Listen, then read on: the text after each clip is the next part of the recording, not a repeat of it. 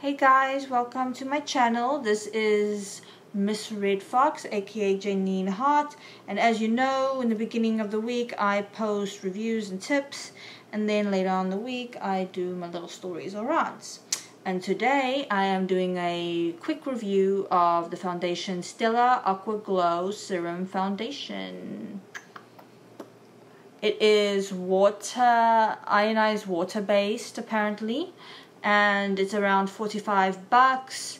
It says it's supposed to be light, it says it's supposed to be weightless and cover fine lines, give you a nice glow, great pigmentation, all that good stuff.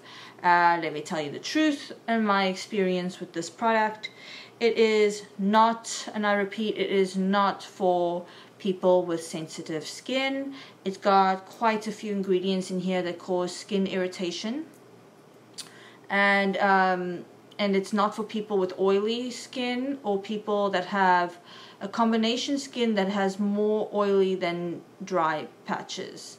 But this is excellent for people with dry skin that's not sensitive, and with combination skin that has more dry than oily patches. It is indeed weightless.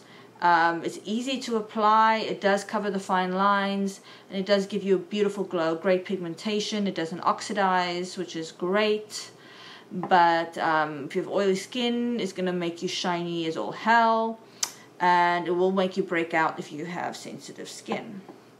So it's a medium coverage, and it is buildable, but it does come off quite easy if you are, doing a lot, sweating, things like that. It comes off quite easily, and I guess it's because it's water based. But it's I give it about 3.5 stars out of 5. Not for me personally, because I am sensitive in my skin, and I have a combination skin that's more oily than it is dry. But it is a great product. I can see why so many people love it. It's just not personally for me.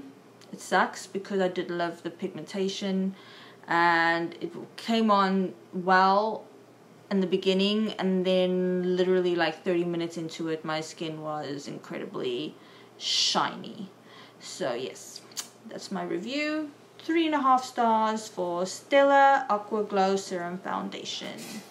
So thank you for watching, and remember, we all are beautiful messes.